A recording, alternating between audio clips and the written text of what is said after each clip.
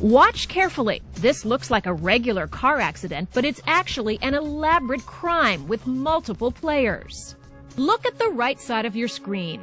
That white SUV is the lead car. The driver's on the lookout for women driving alone who are turning left into a Los Angeles shopping center. Once he spots one, he flashes his brake lights, a signal for his partner. Then he waves for the woman to turn in front of him. But wait, now he pulls up and blocks her way. She has nowhere to go. His partner in the oncoming traffic lane races up and smashes into her vehicle.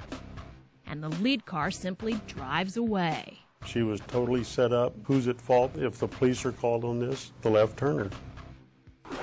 Ike Watkins is a special agent with the National Insurance Crime Bureau. He says the criminals have extensive networks, including doctors who create bogus medical claims. They only go 2, maybe 3 times at the most, and they'll sign that they've been there 30, 35 times. And lawyers who represent the criminals posing as injured passengers. By inflating the damage to their cars and their bodies, the crooks cash in on insurance policies. There's been a big upswing in insurance fraud. A lot of people aren't at work. They need the money, and they'll get involved in these accidents.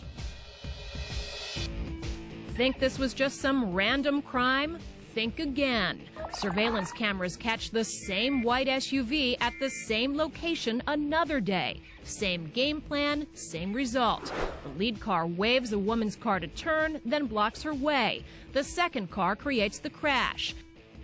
And the maddening thing is, the criminals in both incidents were never caught. Here's what it would look like from the victim's perspective. I want to turn left into that entrance over there, and at first the other driver waves me on. But when I go, he blocks my way. And then a second car barrels down and plows into me. Insurance companies lose money on these scams, but the victims can lose their lives. The women in the 2 Los Angeles accidents we showed you recovered, but in 2003, Alice Ross, a 71-year-old grandmother, was killed in a staged accident. When Ward Demolaire rammed his car into hers, she lost control and slammed into a tree. Demolaire was convicted of manslaughter and criminally negligent homicide. They'd like to find a nice car, usually with a lone female driver, newer car because they're pretty sure it will have insurance on it. These demonstrations, courtesy of the United Services Automobile Association, show the other types of staged accidents you should be aware of. In the panic stop, a criminal looks for a distracted driver, positions himself in front of them, and then slams on the brakes and claims painful back and neck injuries.